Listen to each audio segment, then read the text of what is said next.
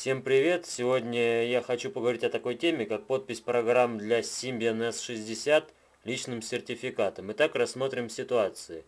Вот по Bluetooth я передал себе программу и нажимаю, чтобы установить ее. Как видите, идет подготовка к установке. И мне пишут ошибка в сертификате, обратитесь к поставщику приложения. На многих форумах именно эти сообщения бывают пугающие, что вот невозможно ничего поставить, и это ставится в недостаток Nokia, а на самом деле все довольно просто. Итак, объясню, в чем же дело.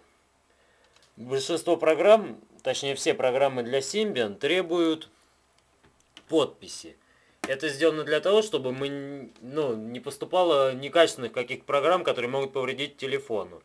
И все крупные компании, Google, там, Яндекс или крупные производители программ, они, естественно, получают эти сертификаты одобрения. Но бывает, когда делает один автор или маленький коллектив авторов, и они не могут получить одобрение или не хотят погрязнуть в этих всевозможных процедурах, так сказать, административных, и поэтому они просто оставляют свои приложения неподписанными. Но что же делать простому пользователю, если он все-таки хочет получить это приложение на свой телефон? Он тогда может сделать вид, что он тоже является разработчиком, и подписать это приложение с сертификатом, который полагается разработчику. Получить этот сертификат можно, в принципе, на любом сайте, если в поисковике, я не знаю просто, как относятся к этому ребята, которые их выдают, скрываются они, не скрываются. Но, в общем, если вы в поисковике наберете «получить сертификат для Nokia», я думаю, вы быстро найдете ответ. А я расскажу, как же подписывается приложение. Итак, вы видели Fake Messages, у меня не подписался. Вот у меня есть отдельная папка «Сертификат». И тут же во вкладке лежит программа Signer. Итак, открываю программу.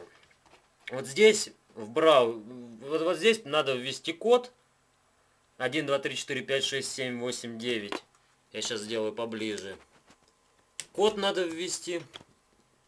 А здесь, видите, во вкладке «Браус» нужно ввести сертификат и ключ. Эти файлы мы получаем, когда заказываем сертификат. Вот сертификат, вот ключ. Итак, а дальше вообще все очень просто. В кнопке «Найти» мы выбираем «Браус». Наше приложение Fake Message. Пишем «Открыть» и «Sign» подписать. Как видите, предложение подписывается сейчас. Вот этот процесс длится определенное время. Все, подписано.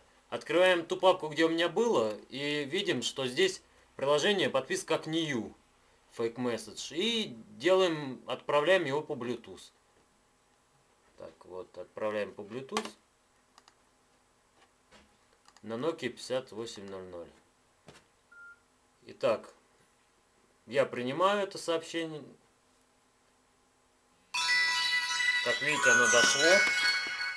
Вот, пришло оно мне. Ставлю «Установить». И он мне предлагает, видите, ввести языки. И все. Выбираю, куда установить.